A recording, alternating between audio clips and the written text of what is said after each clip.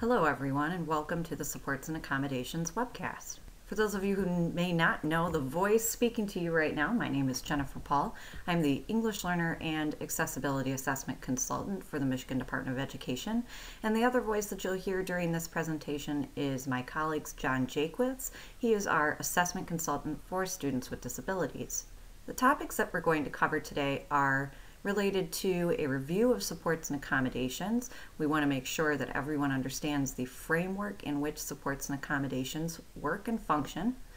We will also be reviewing some of the most frequently used supports and accommodations for M-STEP science and social studies. Let's talk about the big ideas for the framework.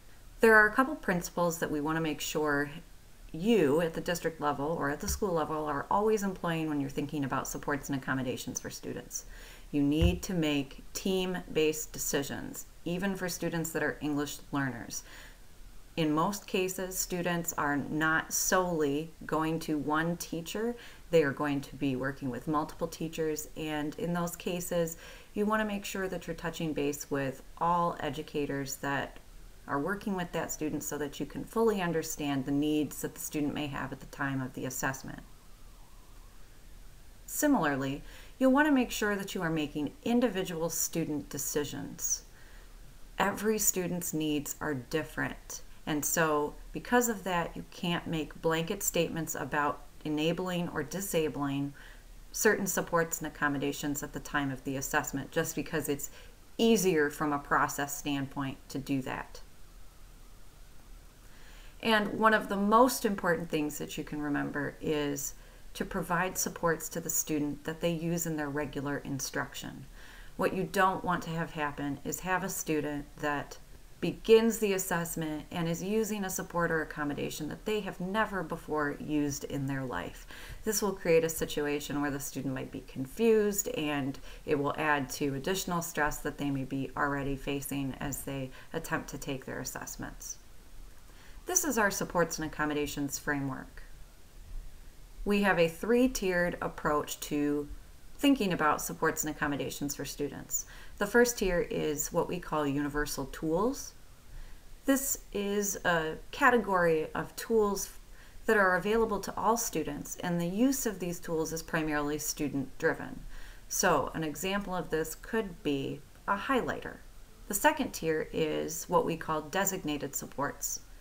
These are supports and tools that are available to students who have a specific need, and the use is primarily educator-driven.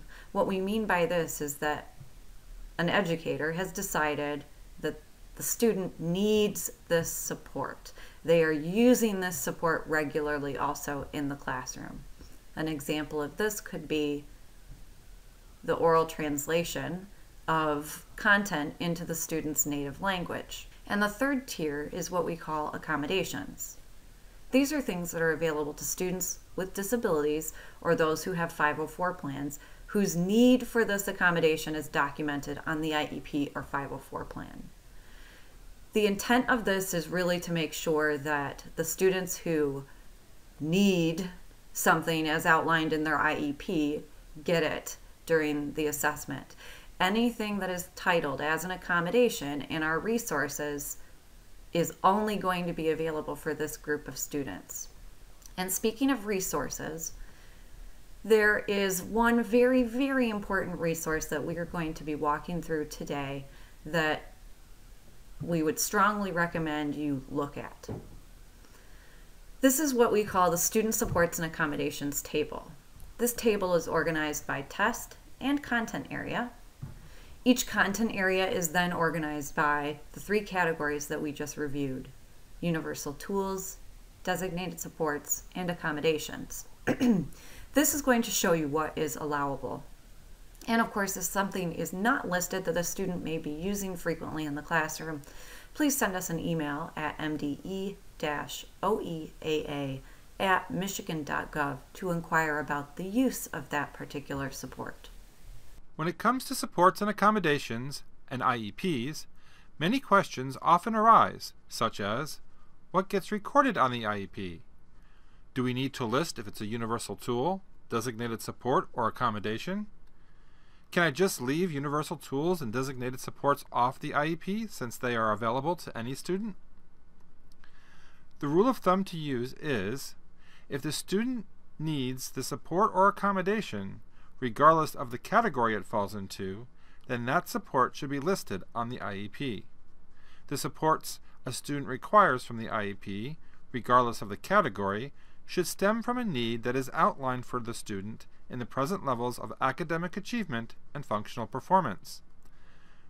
The support that is required to fill the need should be listed on the IEP, but it does not have to be delineated as a universal tool, designated support, or accommodation.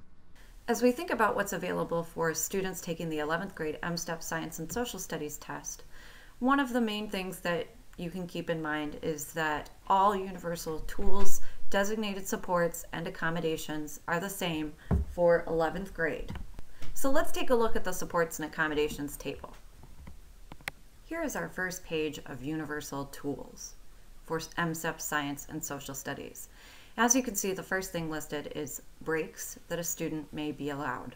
We also allow for administration of the assessment in an alternate education setting with appropriate supervision. And we also do allow for the assessment to be administered individually or in a small group if that's necessary, dependent upon the type of the support that the student is required to have. For example, a group of students may need one particular oral translation into a language other than English. In those cases, those students could be grouped into small groups.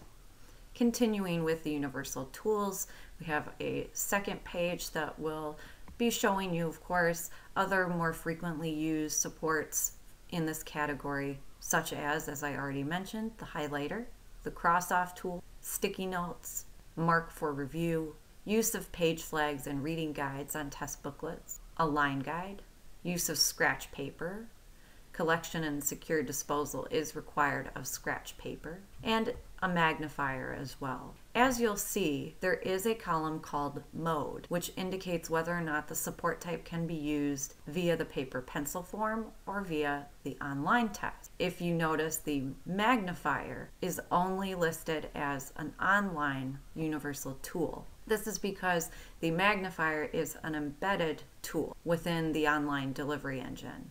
Let's now take a look at our designated supports category. The first one listed in this category is administration of the assessment in an alternate education setting.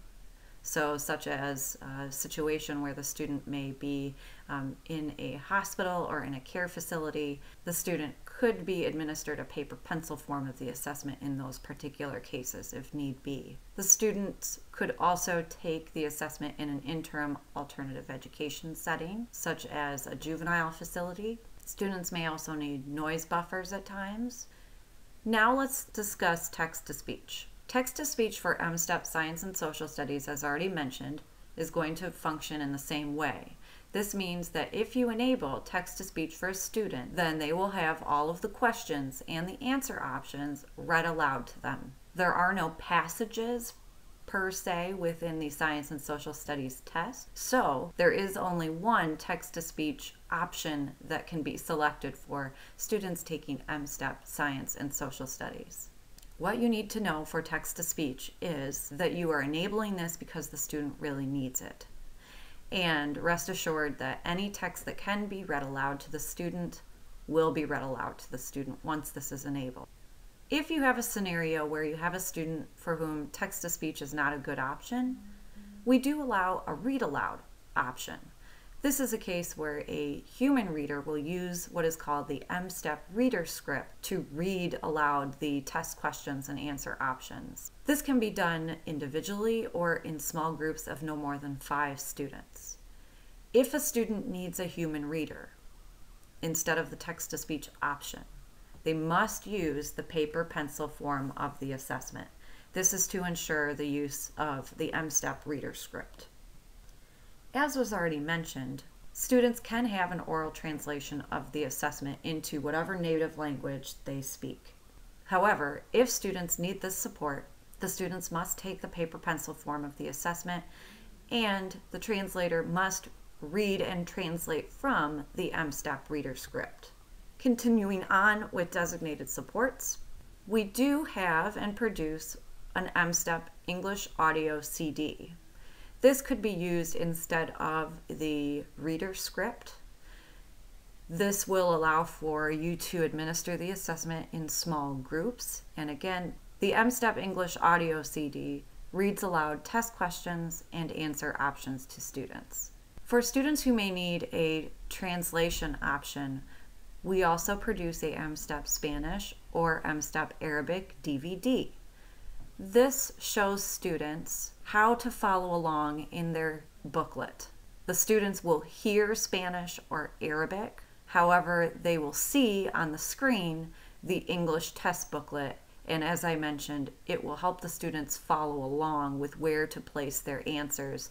Students requiring that particular support will need to take the paper pencil test. Students can also use an auditory amplification device, any visual aids that they may need.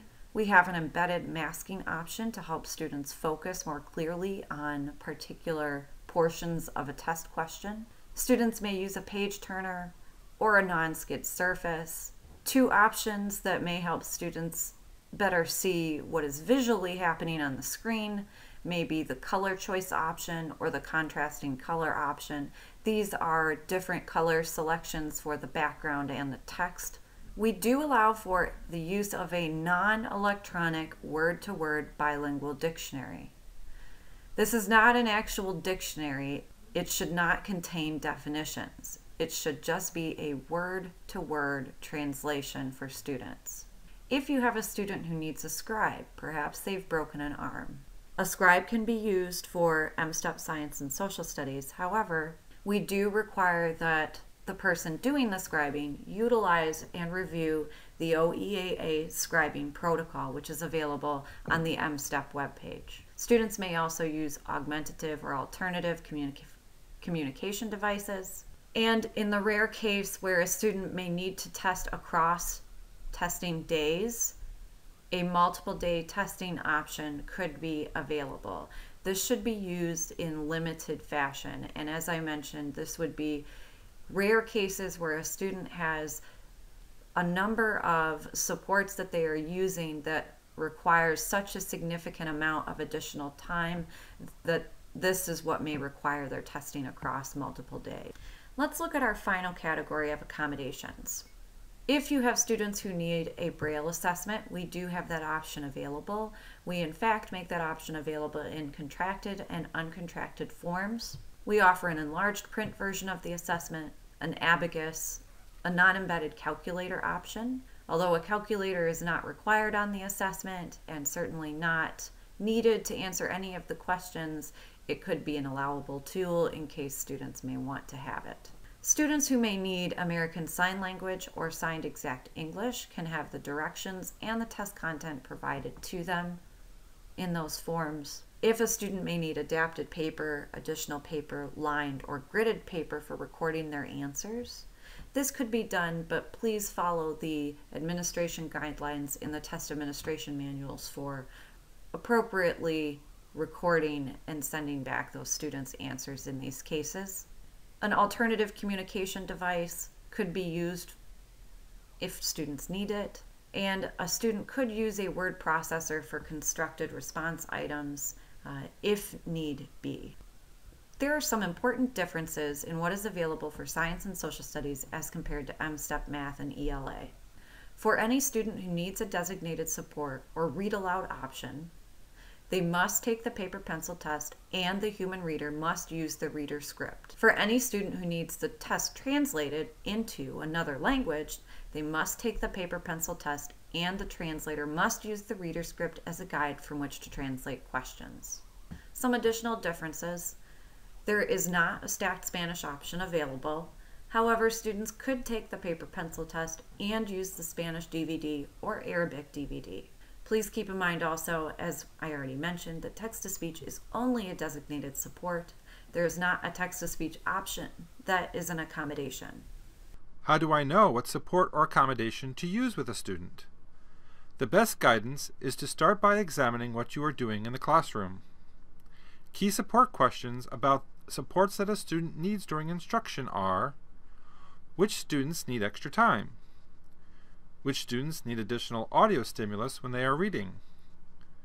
If I read aloud for all students to meet the needs of a select number of students, are there others that do not actually need it? Which students are English learners and may benefit from a word-to-word bilingual glossary in the classroom? Which students may be able to show the most about what they know if classroom content is fully translated for them? Which students may need a scribe due to issues that prevent them from expressing their thoughts on paper or using a keyboard? There are some important things to remember about using the supports and accommodations table. While most available supports and accommodations are listed, it is not intended to be a quote-unquote shopping list. Universal tools, designated supports, and accommodations are not intended to overly advantage students. They are intended to level the playing field. This usually results from a level of student need that needs to be addressed. The key question to ask yourself when making such decisions is, what does a student need in order to access content and show what they know? How do I organize everything in advance of the test day? The following steps can help. Review your class list or ask your teachers to each review their own. Then, make a list of which students need what supports, keeping in mind any needs that may already be documented by an interventions team, Section 504 team, or IEP team. Ensure that universal tools, designated supports, and accommodations are available to students on the day of the test. This may mean that someone be the designated point person to coordinate communication and enter the information into eDirect. How do I enable supports for MSTEP and My Access? Directions for turning on designated supports and accommodations can be found in each of the test administration manuals. Embedded features must be turned on in eDirect, unless that feature is considered a universal tool for that test, such as text-to-speech for My Access. It is very important to note that some features require enabling before printing test tickets, so it is best practice to enable all supports and accommodations before you print the test tickets. If you have questions about what is available or need help in determining which supports might be best for students, please send an email to Jen Paul or John Jakewith at mde-oeaa@michigan.gov.